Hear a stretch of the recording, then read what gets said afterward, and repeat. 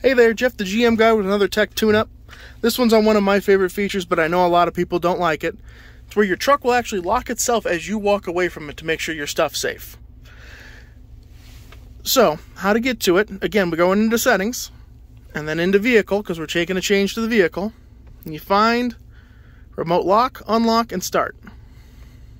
Scroll down till you find passive door lock. Now you'll see I have it on. If you want to turn it off, just go ahead and hit that off button, back out, and you're all good to go.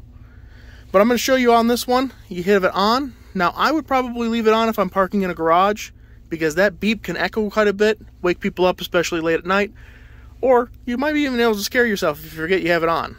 So I'm going to turn it on with the chirp just for the function of this video. But again, keep in mind that it will beep at you even if you're inside your garage. So for this, you'll need the key fob.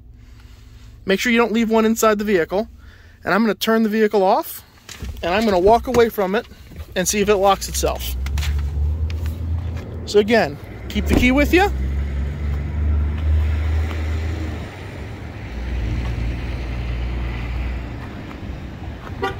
There you go. Just locked itself. If you guys have any questions, please feel to reach out. If you saw something in that settings that I kind of glazed over, let me know, and I can go ahead and give you a hand with it. Thanks again.